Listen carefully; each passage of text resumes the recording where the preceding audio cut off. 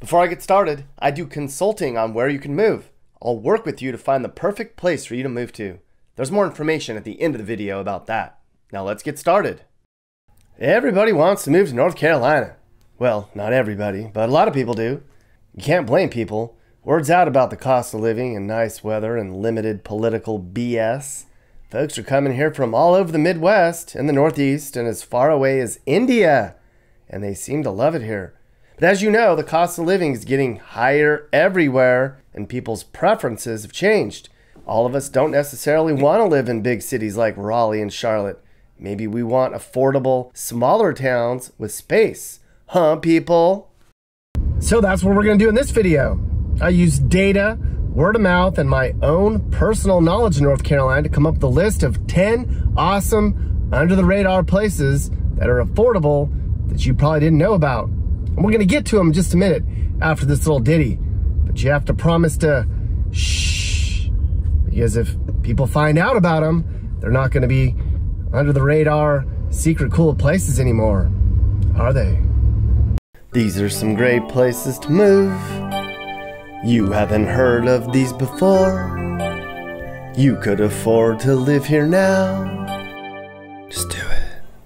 We begin our tour of some secret, out-of-the-way, affordable, safe, and awesome places to live in North Carolina in the city of Morganton. Now, this place would be great for somebody who wants a small town life, but also wants to be close enough to fun things to make it doable. It's in Burke County, at the base of the Appalachian Mountains, about an hour's drive from Charlotte. There's a lot of lakes and waterways and hiking all around, so if you want some backyard space and the outdoors, this is it, people. There's about 17,000 people here right now. It's not even growing very fast. Look at that chart. That's because a lot of people don't even know about it. Shh. Uh-oh, they do now. It's affordable here, just like everywhere else we'll talk about, for the most part. A typical home in Morganton's only about $210,000. That means you don't have to work hard to live a nice life. The average family here is just fine with a $42,000 a year household income. That's pretty low, isn't it? You'd be right out in the countryside here, and there's not a lot to do for fun, but that's okay. You'd make friends, right? Look at that downtown again, people. Some people call this place a mini Asheville, but without the bums. Way out in the eastern coast is the city of New Bern. This place is really neat. There's a downtown area here that looks like something you'd see in a Hallmark Christmas movie. It's right along the water too, although there really isn't much of a beach around. It's on the Sound at the end of the Neuse River, but there's a lot of boat watching. Have a boat? Even better. Have a boat? Even better. Have a boat? Even better. It's pretty nice all over town, although there is one bad pocket of housing projects north of town that sticks out. It's pretty random. Home prices here are about $220,000. That's cheap. Now, you'd be out in the middle of nowhere out this way. For fun, it would be a lot of driving down to the beach communities of Morehead City, Atlantic Beach, and Emerald Isle, which are neat little coastal towns. There's about 30,000 people here in New Bern, and it's not getting any more crowded at all right now. And it's pretty conservative. That's a great thing, right? It's just a great place to raise a family. There's some jobs here, but most are in education, tourism, and healthcare. Now, this place isn't going to stay under the radar for too much longer. This is Fuquay-Varina, or just Fuquay, as the locals call it. It's considered a Raleigh suburb since it's about a 30-minute drive into downtown. But it's on the south side of Raleigh, where the traffic is very limited. This place used to be pretty rough, but it's completely transformed itself today. The town of Fuquay has 27,000 people, and folks are moving here all the time.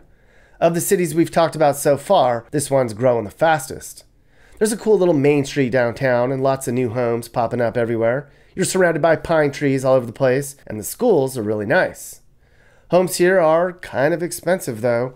$425,000 is a pretty penny, but it's still going to be lower than a lot of big cities. And it's still cheaper than Cary or Holly Springs, which are getting too crowded. Fuquay would be a great place for a family who wanted some space, but easy access in a Raleigh. To live here, mom and dad would both have to make about $40K a year. That's not bad, right? Fuquay-Varina. Not too small, but enough fun for everyone. And no, they didn't pay me to say that. I wish they did. This is the last big-ish town that's kind of on the above average side of things, but I had to get Wake Forest into here. This is not where Wake Forest University is. It used to be here, but it moved.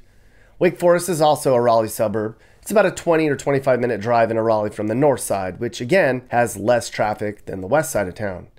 There's 42,000 people here and it's going up fast, but not too fast. But all that new development means lots of new homes and places to shop and things to do. And downtown Wake Forest is just a gem. It's super cool and safe, and you get to know a lot of people if you moved here. Wake Forest. Hickory. We're back to the western side of the state again. It's actually just a short drive from Morganton, a little bit closer to Charlotte. There's 40,000 people here, and again, the population is just stuck here. That's good for you people. You could be in Charlotte if you really wanted to, but it's far enough away that you don't get that Charlotte crowd.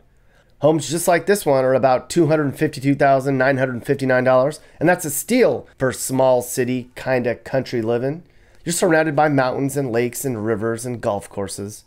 There's even a Duck and Good food place Hmong here. Yes, I love me some Duck and Good food place Hmong, don't you? To live here, mommy and daddy would have to make about $28,000 each. That's like Starbucks wages. Nothing against Starbucks wages, I'm just saying. Downtown Hickory's neat, and there's little cool places to hang out and chill with your friends and neighbors. Don't sleep on Hickory, people. Now, I'm not a fan of Winston-Salem, but it's a way more dynamic place than Greensboro. Kernersville is a little town just outside of Winston-Salem where it's pretty much below average crime and below average prices. For a home, it'd run you about $280K. For all ye who live in most of the country, that price sure does sound desirable, huh? This is a great place for families, but the teens might get a little bored, so expect a lot of staring at phones if you moved your kids here. Or alternatively, they could go outside and get dirty, but how many kids you know that do that anymore? Not many. It feels very much like a small town in Kernersville, where you get to know people pretty quickly. People. Up to the mountains we go! Now, most of North Carolina's mountain towns are too small to be a realistic place for people to move to, unless you're retired and or have some big bucks. There's some neat places up here that do make sense, though. Boone is one of them. It's a college town, so there's plenty of things to do for entertainment.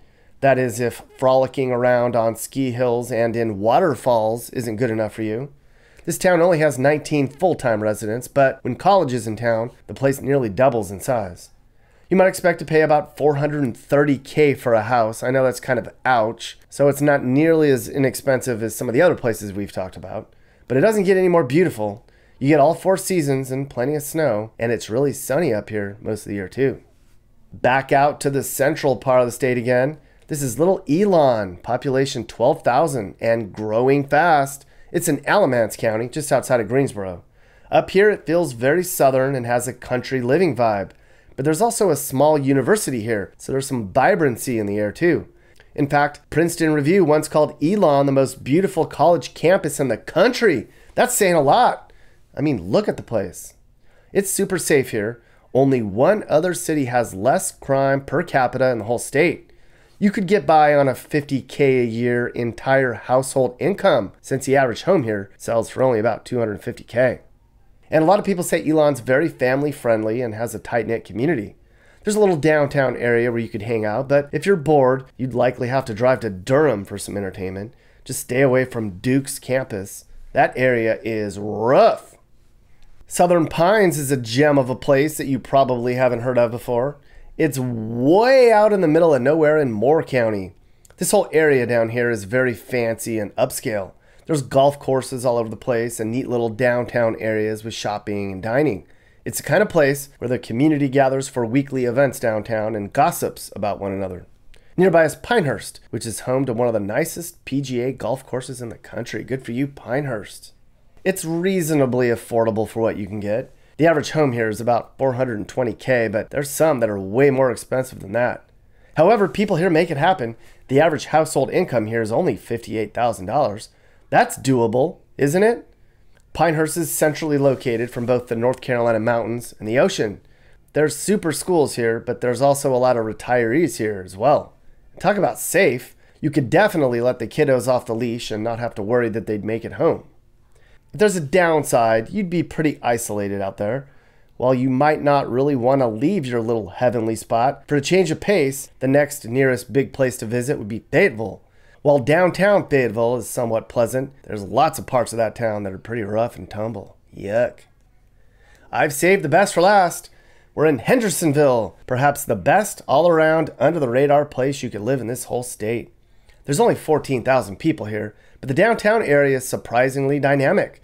The main area downtown has neat little places to grab a drink or go out to dinner or shop.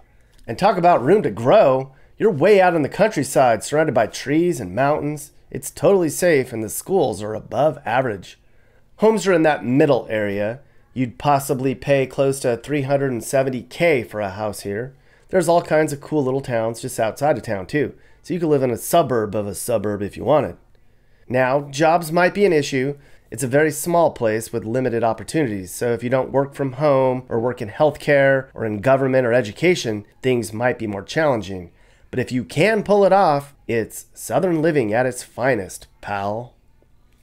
Okay, so that's a rundown of affordable-ish, under-the-radar places in North Carolina where you can move. In these places, you don't have to worry about traffic and crime and bums and burnouts. Some of these places, you're close enough to a big city, so you don't have to worry about a job. In others, you're gonna have to have a specific job to be able to live there. But hopefully, it opens your mind up about considering some new places to move to. You can do it, but we have to remember to shh and not tell anybody, right? These are some great places to move. You haven't heard of these before. You could afford to live here now. Just do it. Are you looking to move and need advice? I do consulting. That's right. I'll sit down and talk about where the next perfect place for you and your family should be. I do it all the time. Together, let's find you a new home that's safe and checks all your boxes. You can get my email in the description to find out how I can help you find your perfect relocation. And I can also help you find your new house too.